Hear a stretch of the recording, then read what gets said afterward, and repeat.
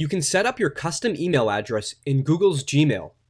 This will allow you to store your emails on Google servers rather than your server, which will save you space for your website files, saving you from having to upgrade your account in the future should you begin running out of space.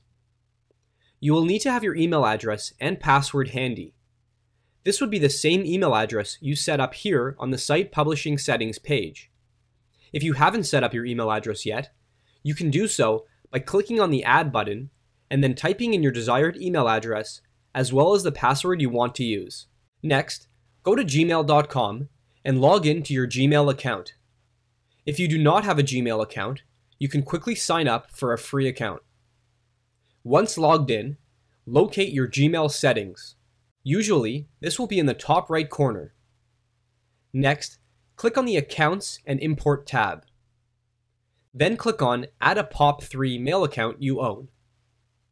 In the pop-up window, enter your full email address and then click Next Step. Your username should be your full email address. Then enter your password. This is the same password that you entered when adding the email address in EverWeb. Make sure that the POP server field says mail.yourdomain.com.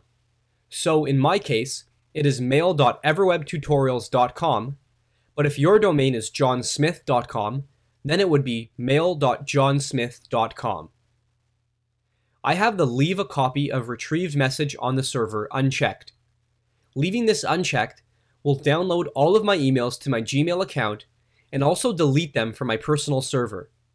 This is what I want because I want Google to store my emails and not have them stored on my server because I want to leave my limited server space for my website files and not my emails. Everything else will also be left unchecked for me. Then I will click the Add Account button. The next option will be to send mail, so I will keep the Yes option selected and then click Next Step.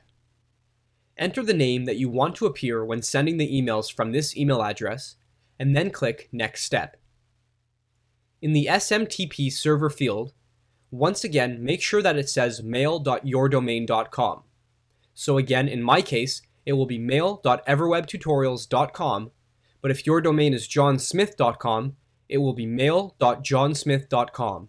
Make sure the username shows your entire email address like mine does, and then enter your password again if needed. When you are done, click on the Add Account button. The next page will be a confirmation page, but we can close this window for now. Go back to your inbox, and you should have received a confirmation email from Gmail. Open up that email, and click on the link to verify your account. You can close that tab. One last thing that I want you to do is go back to your Gmail settings and click on the Accounts and Import tab again. Under the Send Mail As section, you should see something that says, when replying to a message, and then two options. Make sure to select Reply from the same address the message was sent to. This will make sure that when replying to an email to videos@everwebtutorials.com, Gmail will automatically set my reply from email address to videos@everwebtutorials.com instead of everwebtutorials@gmail.com. If you do also want to use another email client, such as Mail, you can set up your Google or Gmail account and all of your emails that are under that one account will get set up. This applies to the Mail client on any iOS device as well.